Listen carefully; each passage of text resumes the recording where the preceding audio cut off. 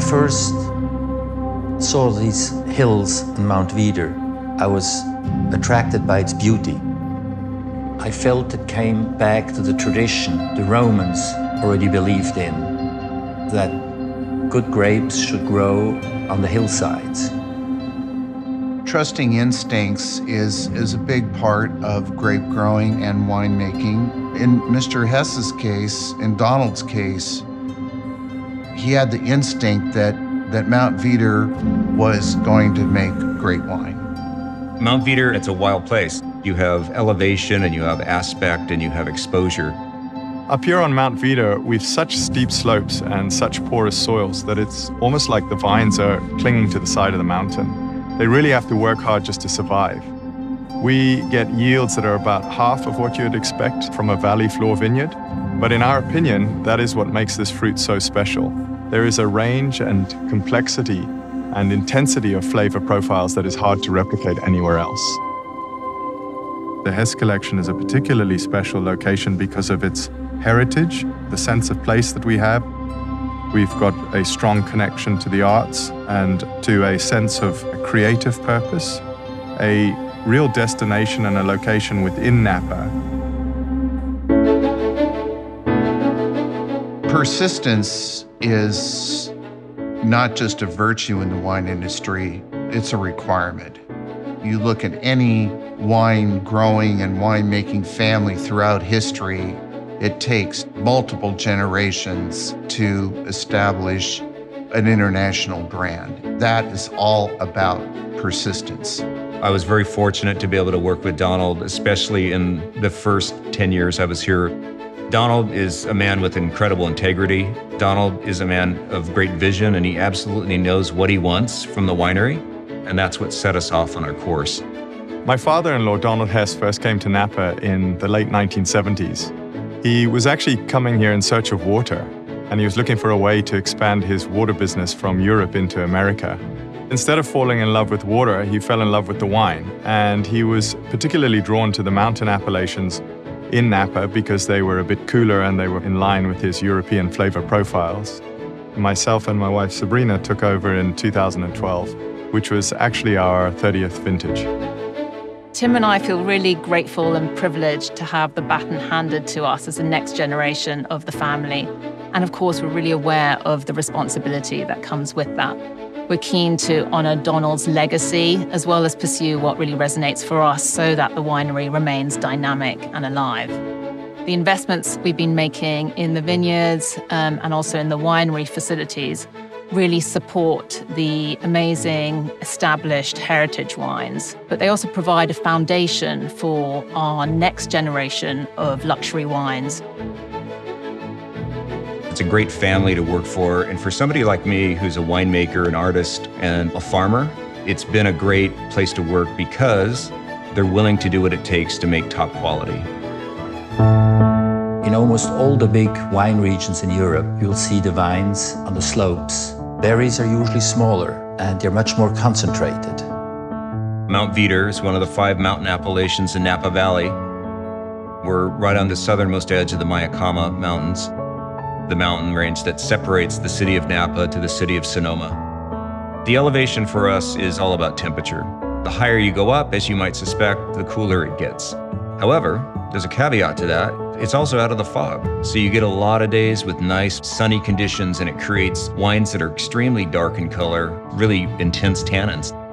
Our Wieder Hills vineyard at 900 feet is much different than our Wieder Summit vineyard at 1,800 feet. Once you've identified what works best in that microclimate, you can use that elevation and just enhance the wines and accelerate your quality.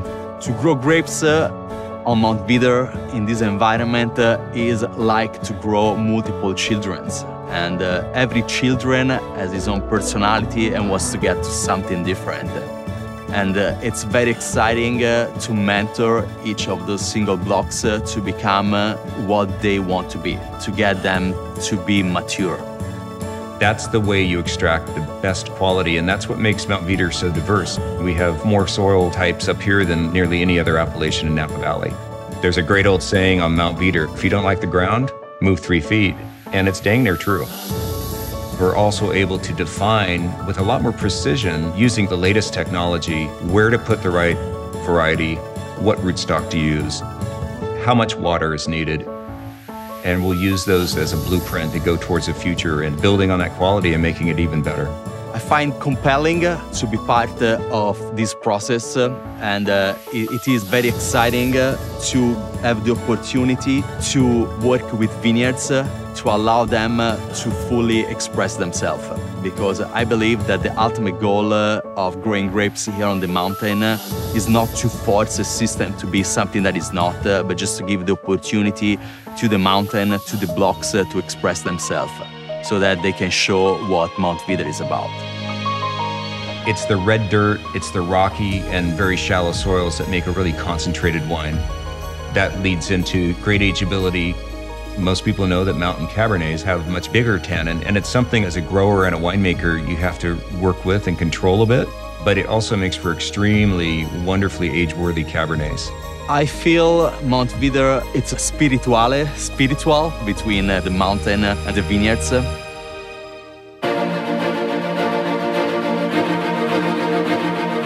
Running a winery incorporates so many interesting challenges.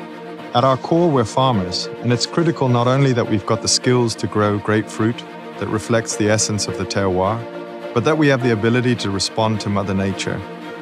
Our winemaking team then overlay their artistic and creative skills and experience to ensure we give the best expression we can to each vintage and to the terroir. The cycle up here is 365 days a year, there's no doubt. We start with pruning in the winter from December to February, bud break in March. We manage the canopy and the growth for the best flavor extraction, if you will, from April through July. Don't forget, we're on the side of a mountain, so we've got a lot of forest and general upkeep. That happens right before the harvest, so we work on that August, September. We pick in October. It's a bit of a mystery every year, and you've got to use that experience and that gut feel to get there. I get one shot a year growing the best grapes and making the best wine. And if I want to reload and try something else, it's going to take me another vintage to do it. Usually the efforts are worth it. The rewards are there. The rewards are worth it. Blending is something that they can't teach you in school. It's not intuitive. A lot of times you can take several lots that you might like but don't love, put them together, and they sing.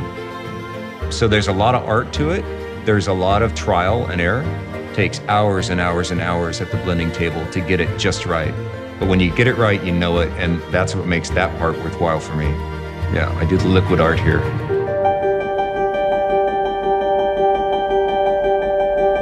Art for me has nothing to do with logics. When a painting touches you, you know it. If you are lucky enough to be a collector, you should share it with other people. Like wine, rarely you open a bottle of wine for yourself. Art really runs through the entire family. My mother and Donald actually met through art. They were both going to the same Andy Goldsworthy exhibition that was happening in Scotland at the time.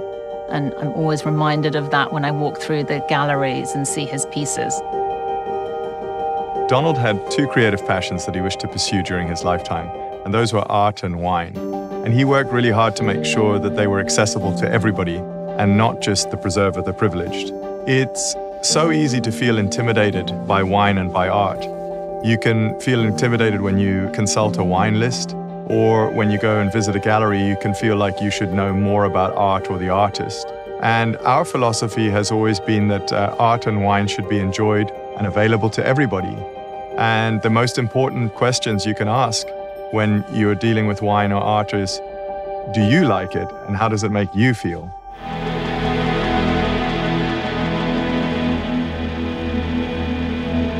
Donald Hess was one of the pioneers of Napa Valley, and he came to the mountains with a vision. He came from a foreign country and he developed something that wasn't here. Now we have the next generation in the Hess family.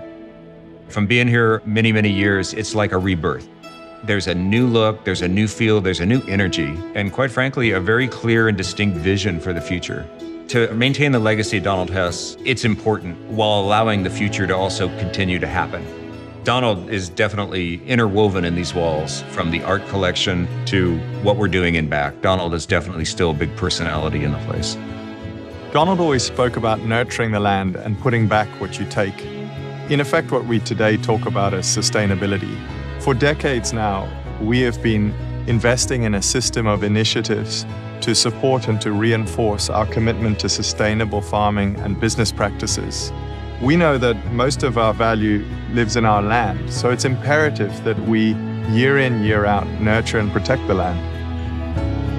In a world that's increasingly virtual, it feels really grounding to have a place like this. There's a strong connection to the land, to the farming of the land, to the wine and the food we produce from it.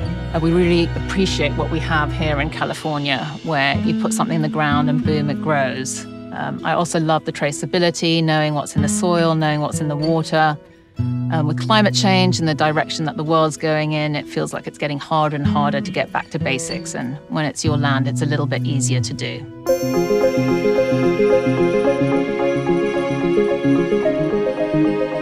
I've been working on this mountain for close to 40 years now, and I wouldn't still be here if I didn't think the wine quality was outstanding.